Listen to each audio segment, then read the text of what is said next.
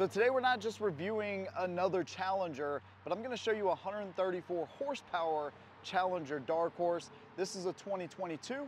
We'll walk you through everything that I like about the bike, any cons that I see, and tell you what American Biker here did with this motorcycle. Let's go ahead and get right into it. Now, I do want to thank these guys again at American Biker here in Latson, South Carolina. If you need anything new from Indian or a used Harley, Ravacos, slingshots, whatever, come talk to Rob at American Biker. Again, big thanks to these guys for all their support.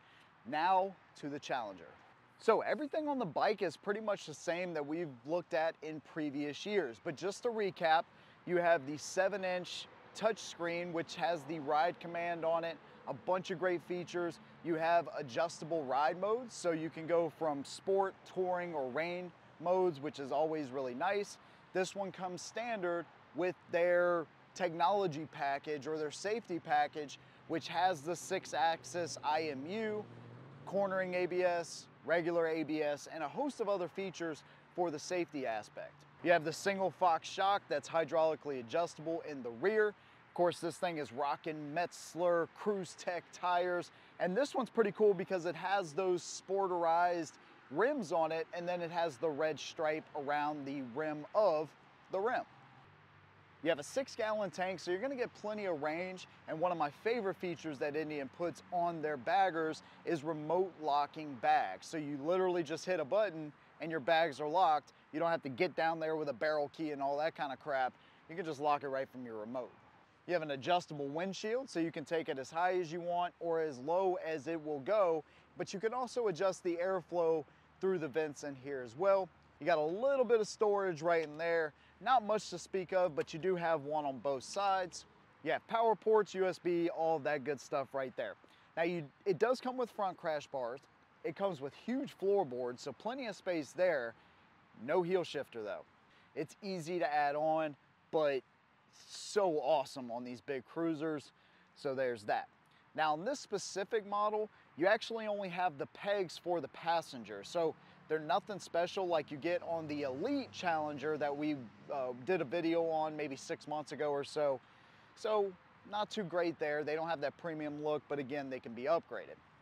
Now you have this slammed bagger look, which personally is my favorite type of look on any motorcycle because you get the functionality with the bags, the windshield, the fairing, all of that stuff.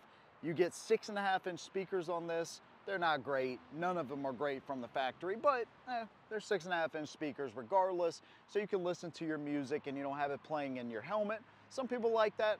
I'm not a fan. I'd rather hear it from my speakers themselves, but that's just me. But you get all of that, and then this bike stock with a 108, liquid cooled by the way, is 122 horsepower. That's what Indian claims, right? Well, with the Stage 2, we're now at 134 horsepower.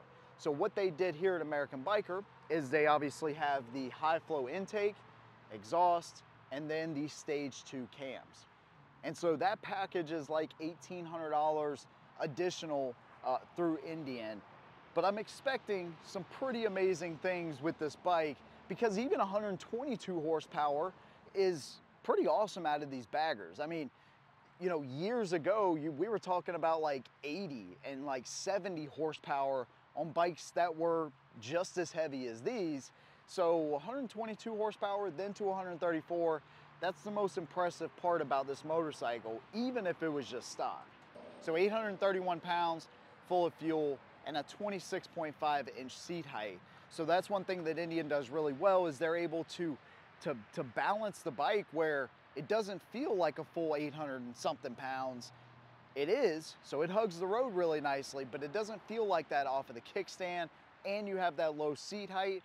So if you are a returning rider, but you know you want a bagger or whatever the case may be, or hell, you're just somebody that may be older or not comfortable with the idea of a bagger, you know that's what you want, this is a really confidence-inspiring bike. Way more than Harley because Harley is so top heavy, you feel all of that 800 something pounds on a Harley where you don't on Indian. Their engineers do a fantastic job of making sure that weight is balanced correctly.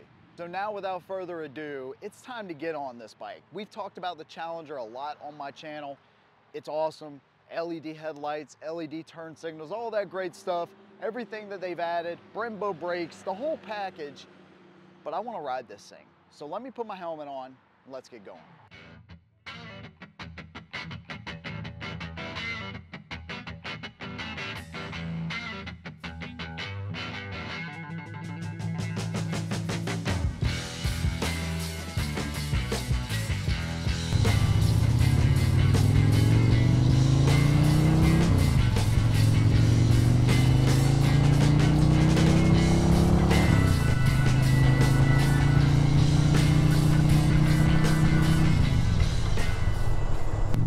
What a beauty. Now this thing does sound incredibly well. This is these, I think they're Thunderstroke pipes.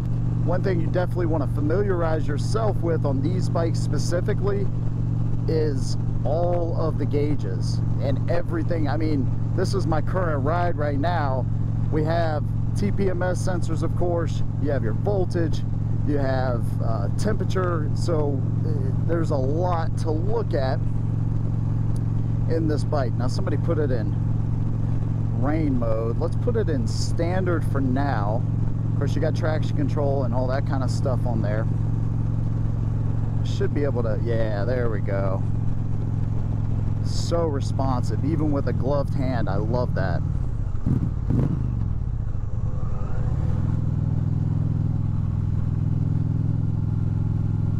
One thing I love though, how light it feels, dude.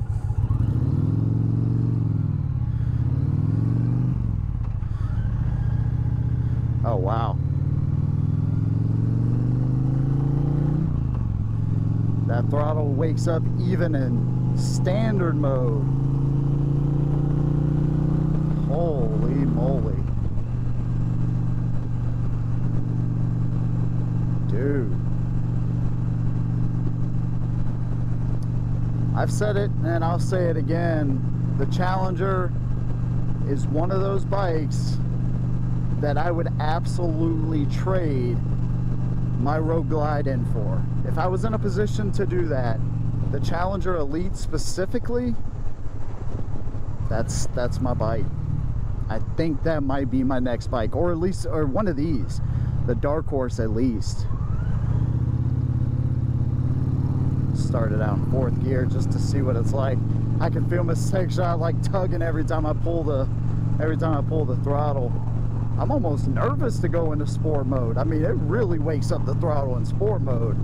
From rain to standard, I thought you could tell a difference with a stock Challenger.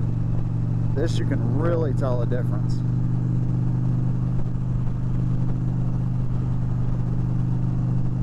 Nice and comfortable, upright position. I can adjust my windshield, which is great because the way it was all the way up, it's hard for me to see. So the fact that I can adjust that based on my height, that's a nice feature to have. Cruising. Man, I like this thing, dude.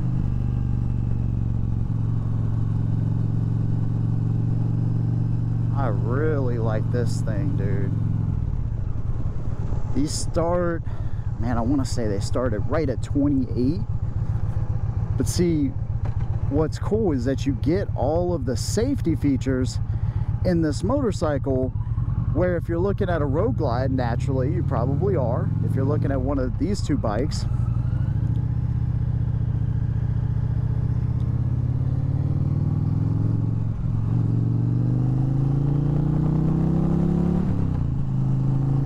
plenty of passing power in this baby. If you're looking at a Road Glide along with this, then the Road Glide you pay an extra $1,100 now for the RDRS. Okay, so but this comes standard with those safety features that I was just talking about. Let's put this thing in neutral. I wanted to see any of the other gauge. I mean, there's so much to look at. We can do this back at the shop. I'm just a fan of baggers, dude. I love all the versatility this offers, and something like this gives you the horsepower as well.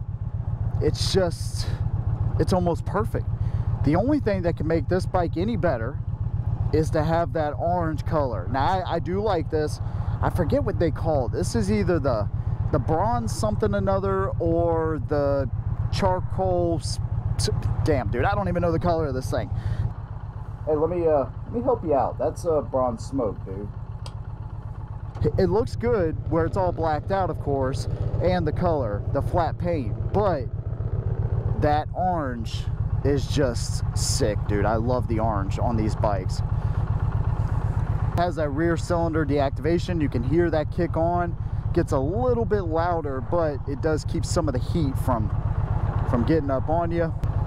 And of course, this being the Challenger, my handlebars are free of the fairing, so I don't feel all that additional weight whenever I'm turning and maneuvering. So that, to me, I've talked about it before on the road glide versus the street glide, that is an advantage in my opinion. What I like that Indian does is they give you physical buttons and they give you a really nice responsive touchscreen. And I want to say I reviewed my first one in probably 2018. They were not as responsive as they are now, dude. They've done a really nice upgrade to these screens over time. Of course, Ride Command, you get, you know, weather updates on the fly. There's a lot that goes into this system that we haven't even touched on.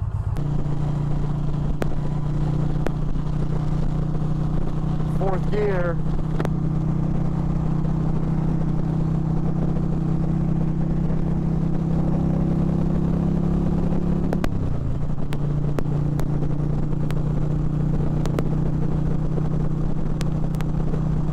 The power, dude. My goodness.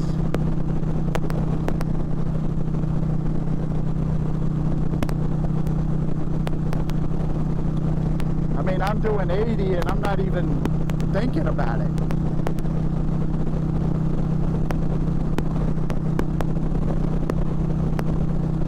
This is smooth, so I'm gonna raise this up a little bit. Let's see what kind of difference I get now.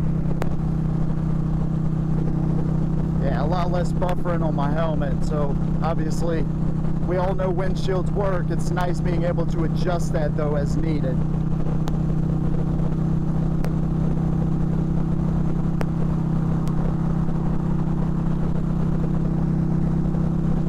Man, this thing is so much better than the Chieftain, dude. As far as just the smoothness of the ride, you know, maybe that Fox shock is in combination with just the design of the fairing, but it's so much nicer, so much less buffeting on me, the rider. It's nice.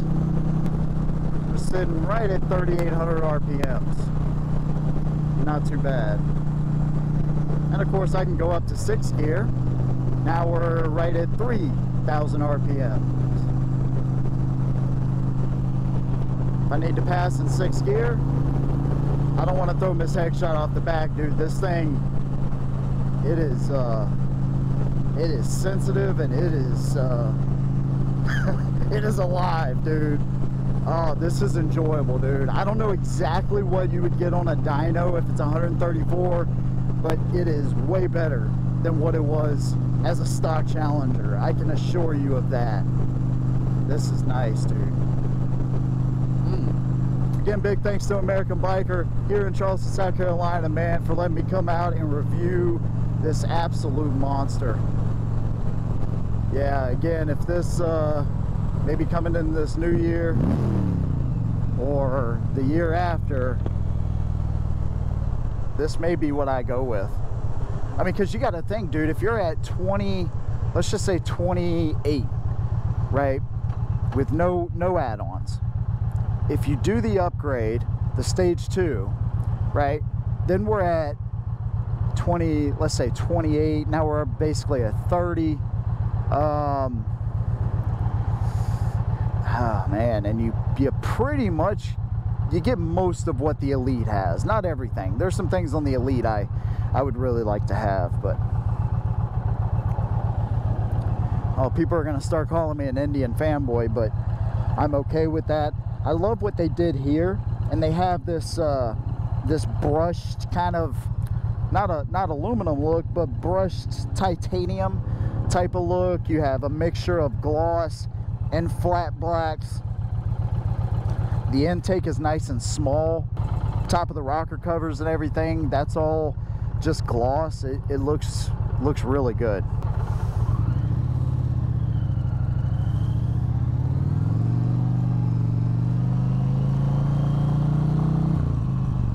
It's crazy how much I can feel that compared to the Road Glide.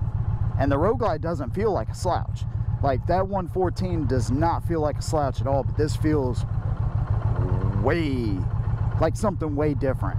It's crazy how much a little bit of an upgrade can make. And even stock, these things are just more responsive, dude. More responsive and more horsepower for sure. I'm trying to be careful not to throw her off the back, because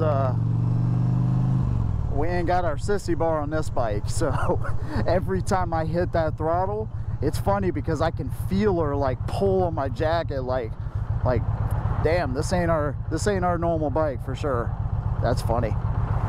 So the Indian Challenger 2022, I can't wait to ride a 2023. I'm really excited to see if they've changed anything, but this bike specifically is wow. I mean, I didn't even know it was in rain mode. So when it was in rain mode, I was like, oh yeah, there's some more power. Then I switched to normal mode and the thing jolted me back, and I'm riding pretty conservative because Mrs. Headshot, there's no sissy bar. So every time I hit the throttle, I can feel her tug, and I'm like, okay, this is different. This is just different. So this bike is incredible, man. That's stage 2 for 1,800 bucks. That's not nothing. That's some pretty serious coin, but I like the high flow exhaust better. It's smaller. It just aesthetically looks better. The pipes, the end caps, I'm not a huge fan of those, but the way they sound, really awesome. And those cams, there's just something special. And then I put it in sport mode, of course, and you know, the throttle is so responsive in sport mode. That's what I love about these bikes. Even a stock Challenger, you get almost at least 2 different bikes. You know, you get the rain in the standard, and then you get the sport, and it just wakes these things up. Adjustable windshield, all of the things I've talked about in the past, I really love. The front end, I almost like it now more than the Road Glide, just because that Cyclops look with the LEDs, it just looks fantastic, dude. This thing is amazing. The stock seat, for a stock seat, is pretty good. Now, I didn't put serious miles on it, so, you know, how would it be after 100, 200 miles? I don't know. But man, yeah, this bike, I think whenever I go to upgrade, maybe a year or 2 or longer, the Challenger is really winning me over, dude. It feels so light, feels light off the kickstand. Mrs. Headshot, her input was important in this too, which is why I definitely wanted to have her on this, because the Chieftain was so kind of just rough riding for both of us. This is way different. So the combination of the shock and the way they've set this bike up, absolutely incredible.